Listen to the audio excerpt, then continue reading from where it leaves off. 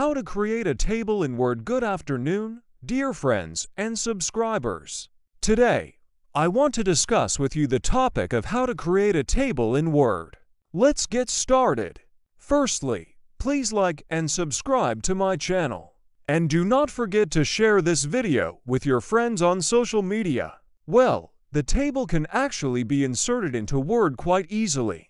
To do so, click on the Insert tab and then select Table. From there, you can choose the number of columns and rows as well as the width of the table. Once you have made your selections, the table will appear in your document. By default, tables start at the top of a new page.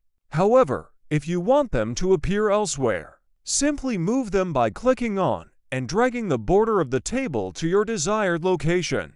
Tables can also be created using the Insert Table option, allowing you to select the number of rows and columns that you wish to have in your table. In conclusion, creating tables in Word is quite simple and intuitive. With just a few clicks, you can insert a table into your document and customize its appearance to suit your needs. Set a larger number. But the most important thing is that we should choose the advantages of this method for a long period of time.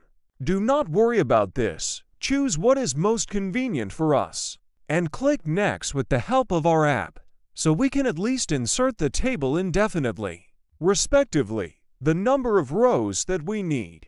Well, I hope that this information was helpful for you. Also, please like and subscribe to our channel, and see you soon.